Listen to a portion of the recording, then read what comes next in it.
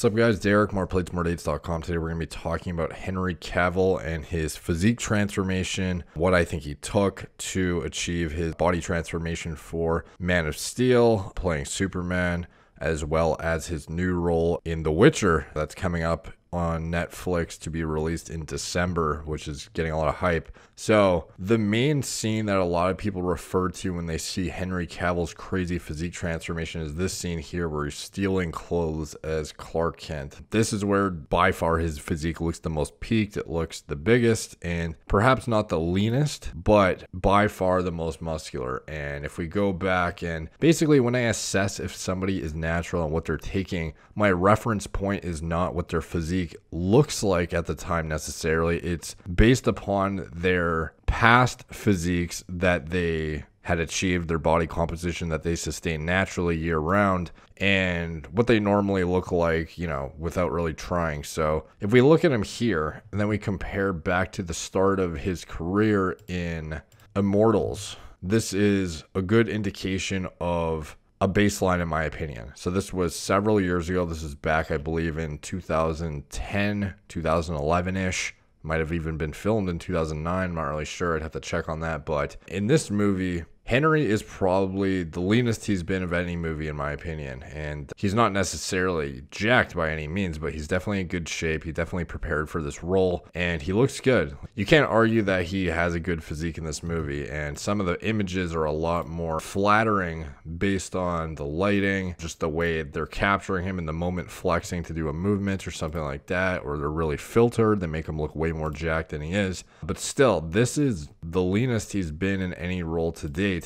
And obviously he's sporting significantly lower amount of muscle mass, but with that being said, this gives us a very good baseline reference point of what he's capable of looking like when he tries to peak for a role. And this is way back at the start of his career before he even tried to undertake a very, very strict bodybuilding regimen for preparing for a superhero role. So here I look at this as the baseline, and then I move forward to the Man of Steel role. At first glance, when I see these images here, I think, okay, he must have been on something, even if it was nothing crazy, just a bit of test or something like that. That's what I assume when I compare these images here. But when you actually go behind the scenes and see what he looked like training for Man of Steel, you start to see that it's not as significant of a difference as you probably thought. And a lot of it could just be the fact that, well, first of all, it's a movie, so they're going to do the most flattering things they can. You've even seen in Captain America, they'll use CGI to special effects to fake what the physique looks like and make you look smaller or bigger in certain scenes. Did they do that in Man of Steel? I don't think so, but with that being said, like looking at him preparing for Man of Steel, like these are not film edited quality videos. This is just him training and preparing for it. And to me, this doesn't look any better than he was in Immortals. Like he's starting to pack on a bit more size, but it's not necessarily unnatural progression in my opinion, the way he looks. And obviously he has a very strict bodybuilding style regimen, or at least it's focused on hypertrophy to try and gain as much size to portray Superman accurately. But when you actually see him behind the scenes, it doesn't look as significant as this one scene portrays. And this is the one scene that everyone refers to as, okay, he must be on something here. But when you actually take a closer look at his body fat, first of all, he's fatter than he was in the Immortals, and he is holding a bit more size. He's probably, 5 to 10 pounds more muscle, but he's also holding 5 to 10 pounds more of fat, in my opinion, too. So this is almost, to me, like indicative of very, very, very perfect lighting circumstances with a good pump going into this, and just the film quality making him look significantly better than he actually is. Because when you actually look at him behind the scenes, it's a lot less flattering than you would think. And looking at him training for it again, like, these are pumping up behind the scenes to prepare for these shots. And, you know, to me, this looks natural. Like, I don't think this is indicative of performance enhancing drug use. I don't think it's anything that couldn't be achieved naturally. I think he just peaked for that one shot in that movie where he got a pump behind the scenes. The lighting, everything he's doing, the actions related in the shot itself have him flexing while he's running around grabbing stuff. There's, you know, actions associated that are making him activate muscle fibers that make it look like he's leaner than he is as well. And then it's just, you know, the perfect circumstance of, you know, filming. And this is indicative of like a very natural bulk, in my opinion, where he had to gain size and he put on a decent amount of fat in the process. It wasn't all lean weight like with Chris Hemsworth or something like that, where you could tell it was just like pure lean tissue with a bunch of intracellular water retention from testosterone or something related, something like that. With Cavill, you can tell that the guy's in a surplus and he's trying to gain as much size as he can, but the natural progression of somebody who is building off of a natural base and is increasing size naturally, they aren't going to gain insane amounts of muscle with complete absence of fat or a near complete absence of fat. Like, the amount of mass he's gained here is very indicative of natural progression, in my opinion. And this is the peak of his physique, in my opinion. Like, the Man of Steel, that one scene is where he looks the most questionable in terms of, could this be enhanced? Could this be, you know, indicative of steroid use? And when you compare him to his role in Immortals, again, in the one scene, his body fat doesn't look completely different, but when you actually look at him preparing for the role himself without optimal lighting conditions and without everything, and you compare it to the behind the scenes of the Immortals, he's definitely in better shape for the Immortals, in my opinion, in terms of a conditioning aspect. Again, he's not shredded in the Immortals either, but he's significantly leaner than he is in any other role he's done to date, in my opinion. Even the oil rig scene in Man of Steel, you can see here ripping off the door, walking through, like, he barely has visible abs here. And this is like a scene that was included on purpose to show how muscular he is. Obviously, he wouldn't be walking around shirtless, covered in oil or water or whatever he's covered in here to accentuate everything, or covered in sweat to make it look leaner and show all the highlights of his definition and whatnot.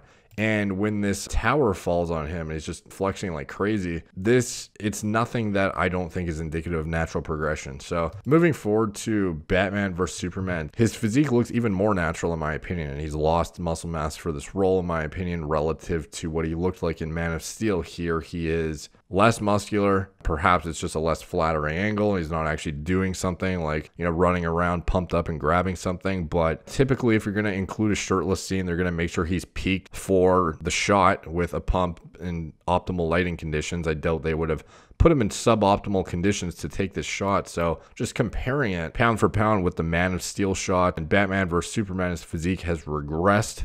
And even more indicative of natural being a natural, in my opinion. If anything, you could argue that perhaps he was enhanced in Man of Steel, but just based on the difference in body composition and how much fat he gained to gain that size, I think it was naturally achieved. And moving forward to Justice League, again, very, very natural looking here. Nothing crazy enhanced looking about his physique, and significantly downsized from the Man of Steel role, at least in these images we've seen. That one scene where, again, that one scene that everyone refers to, the stealing the clothes scene, where he looks way more sauced than in any other clip he's ever done in his life. Over the 4 years or however long it's between these movies, 3 years, whatever it is, going from this, where probably 20 pounds heavier than he was in Immortals, and going forward to this here in Justice League, here he looks like he's nearly the same weight as he was in Immortals, maybe like 10 pounds heavier with pure fat, no additional muscle growth.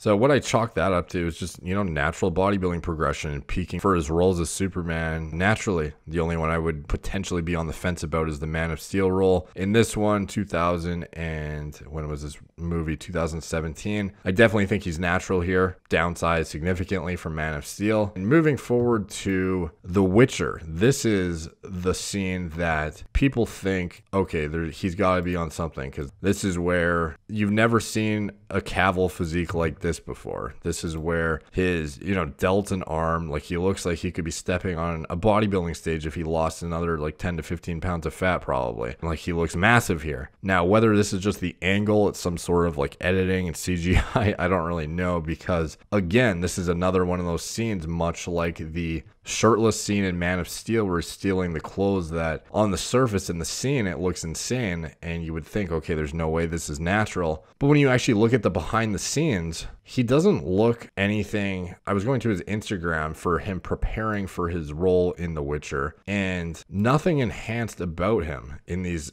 images. Like here, he looks, very soft again, maybe a bit bigger than he normally is, but just really, really soft. I don't know if it's just that, like, to me, that's very indicative of natural progression, where if you do a bulk phase to try and gain as much mass as possible for a role, you have a nearly parallel increase in body fat at the same time. You can't just, I wouldn't say they're equal, obviously, but I mean, relative to somebody who's enhanced, who can preferentially pack on significantly more lean tissue relative to fat mass, this is indicative of somebody who's bulking up naturally, in my opinion. Again, this image here is the only one I would say is a bit more questionable, but he has perfect downlining here. He probably just worked out. All these images are taken at the gym that he's training at for this role. And here, again, he's never been really lean, but certainly not leaner here than he was in Immortals. He's probably, 14% body fat here, 14, 15. And here, just, this is the most recent shot, and just super fluffy, like no definition whatsoever, no separation, no striations,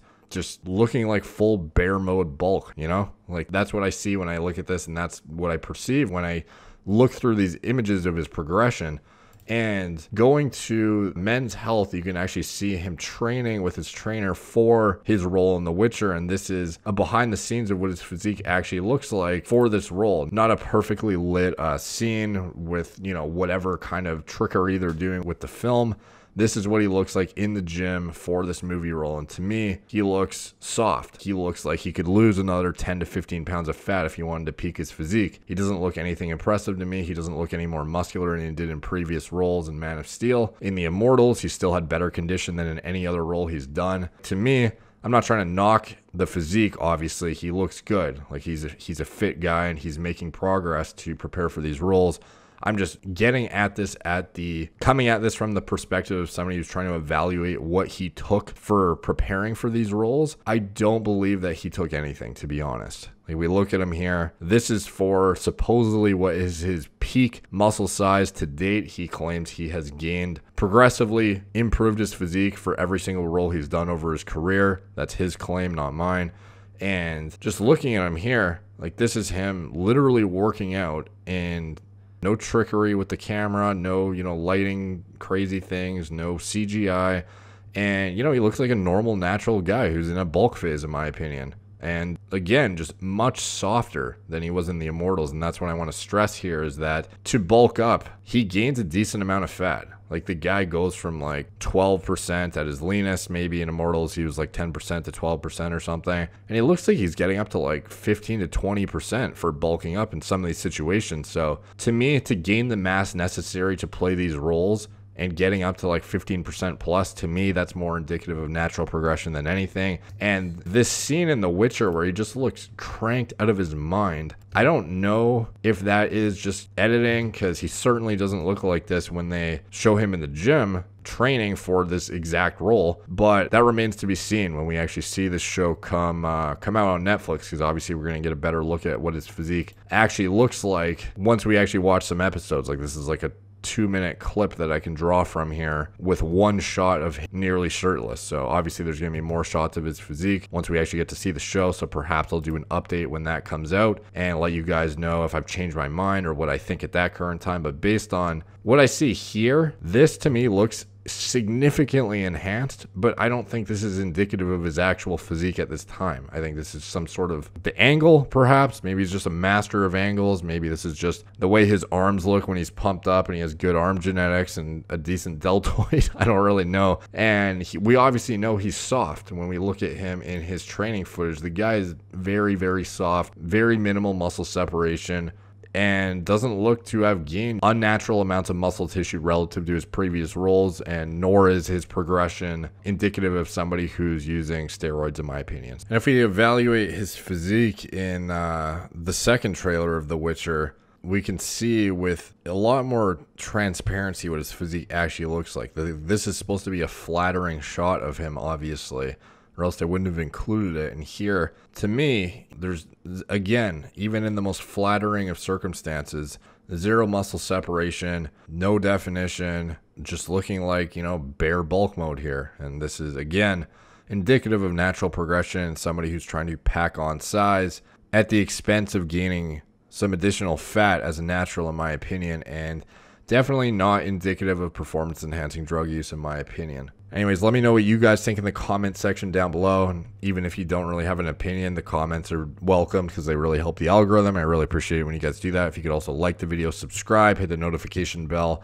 Otherwise, you won't get updated when I post new videos. The notification bell is actually apparently really necessary to click now. A very small percentage of people subscribed have actually clicked it, apparently. And you're probably not going to get me in the sub box every single time if you don't click that bell, so I highly recommend you do that as well. Sign up to the newsletter, video description below as well, if you want to get notified when I publish new articles that are essentially organized formats of my videos with far more elaborate detail, with all the scientific references cited that I refer to in my videos. If you want to delve further into the research yourself, there's a lot of incentive there to sign up to the newsletter, because you're not going to get the level of detail you get in the articles I send you from the videos. They're just, you know, proofread and organized in concise subsections with all the citations included for you to look at yourself. So also follow me Facebook, Twitter, Snapchat, and Instagram. Instagram at @moreplates_more dates. Thank you guys for watching. Talk to you soon.